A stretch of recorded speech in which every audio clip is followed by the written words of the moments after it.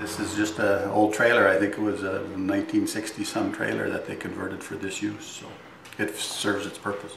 You can see from the collection of flies on the floor, and we're using it for some storage, so it just sits here empty.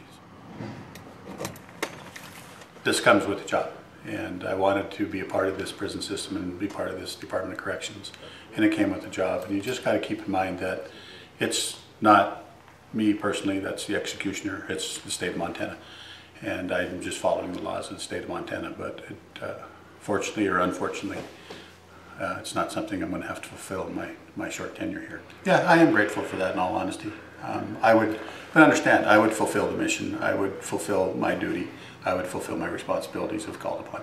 But it is kind of a sense of relief that I'm not going to have to do that.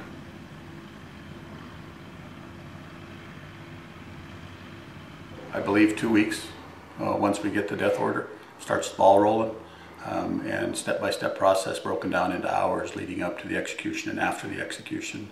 Different roles of different people, different roles of the executioner, the transport team, the holding team, the medical people that are here, the coroner. It just breaks it down step by step, hour by hour, in some cases half hour by half hour. Those phones are tested prior to the execution and tested right before the execution, and it's if there's any last minute stays, anything like that. After the specified time, the warden would read the charges and any last words, and then the warden would give a signal to the executioner. We'd start the drug flowing. From the very beginning, once the death order comes down from the courts, and it's complete, takes up all your time.